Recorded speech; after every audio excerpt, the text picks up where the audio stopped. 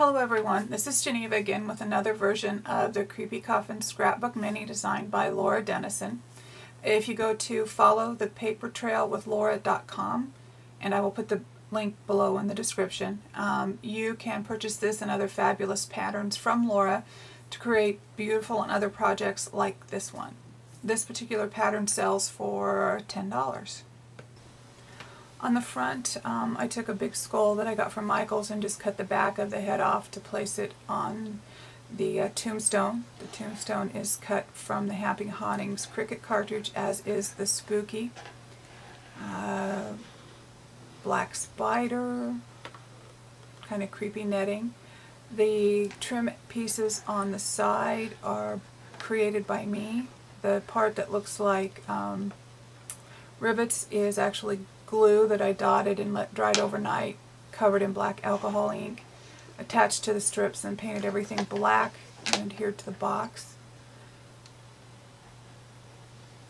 The spine's got ribbons and keys and metal charms on it. The inside, as you can see, is a creepy skeleton figure covered in uck, held down by two big skeleton hands. There's a big Black Widow type spider in there. The spine I decorated with cutouts from the paper that I used, which was a combination of a K and Company 2012 Halloween paper that I got at Michael's, as well as a Michael's Recollections brand, The Haunted Mansion.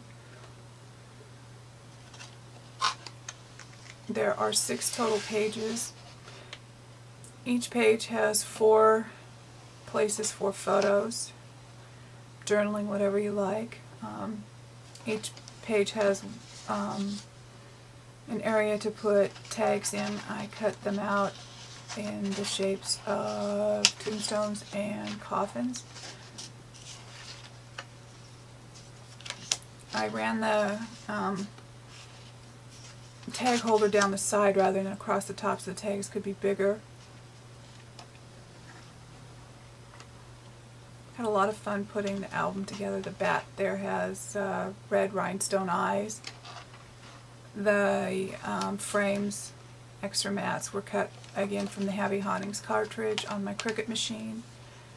The edging for the extra tag holders is different Fiskars edge punches.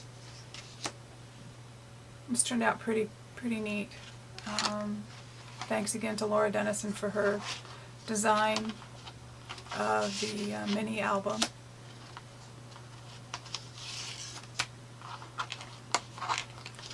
This particular edging I created myself. I have scowl and I use it a lot. The fence down there with the cat and the raven, I created that one as well.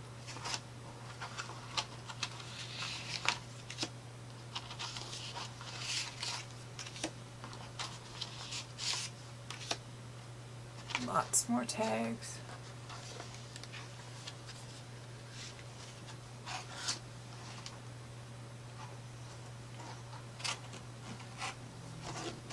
Again, the words are from the Happy Hauntings cartridge from Cricut.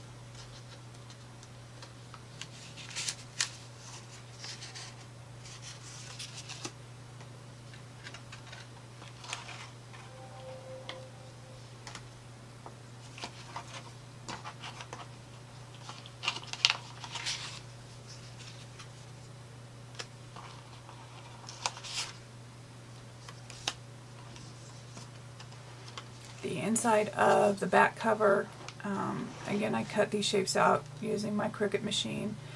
A holiday cartridge for the hearth, Victorian something for the chairs and the rug. I highlighted it with green embossing powder. Came out pretty cool. Looks like the green spooky fire glowing off of the rugs and the furniture. Hope you enjoyed looking at this as much as I did making it. Thank you everybody, and happy Halloween.